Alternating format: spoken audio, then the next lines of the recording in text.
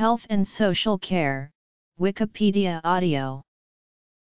In the UK, health and social care is a term that relates to services that are HYTD from health and social care providers.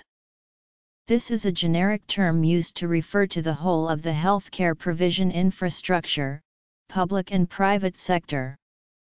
The English national provider of information about health and social care is the Health and Social Care Information Centre. It can also refer to a range of vocational and academic courses which can be taken at various academic and vocational levels from GNVQ, A-level, S/NVQ, to degrees. In Canada and the United States, health and social care is frequently referred to as human services. As a subject discipline, health and social care combines elements of sociology, biology, nutrition, law, and ethics.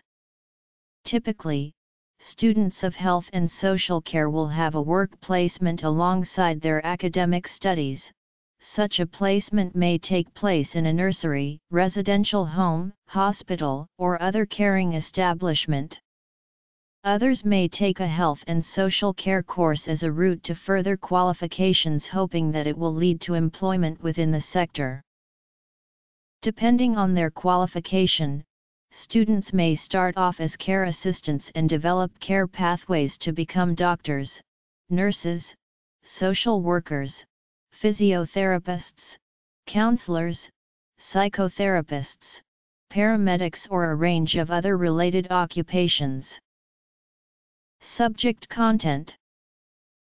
HNSC can be studied in schools and colleges from Key Stage 4/GCSE level colleges, and can also be studied in some universities. The subject content of HNSC is vast, and will vary depending upon the level at which it is being studied, and the individual qualification. Most students of HNSC will cover areas such as: the biological aspect of HNSC is vital.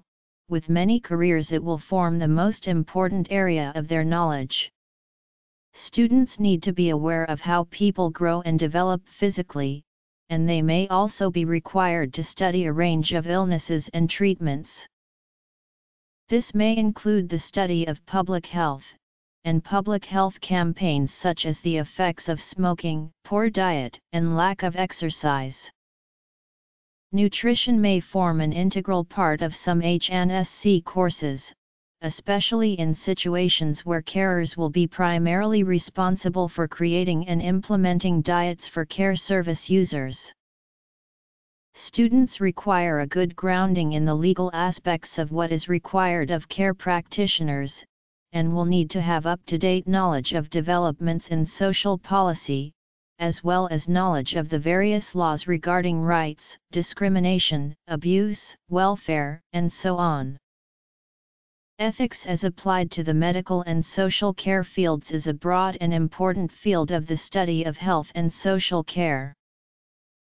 In the workplace, professional caregivers need to be able to support individuals who feel that they have been or are being treated unfairly, or who do not have access to appropriate care services for some reason. Questions of confidentiality, privacy, risk-taking, and generally the exercise of personal choice are all ethical dilemmas encountered and processed on a daily basis in the context of social care. Ethics is also the process that health services follow in order to explore, justify, and effect change. For instance, if a new procedure, drug, or surgical technique is being developed, it must at some point be used with patients. The examination of potential positive and negative effects or outcomes, and the provision of appropriate, accessible information about these to the patient to enable informed consent, is an example of applied ethics. Biology. Ideally, care workers need to make care environments not merely tolerable, but enjoyable and fulfilling for the clients. This might involve carrying out social and educational activities with those in care. Students of HNSC will need to learn about how to run games, activities, reading groups, excursions, and so on, so that the people receiving care get the most out of it as they possibly can. Nutrition. Law and social policy. Ethics. Social and educational activities.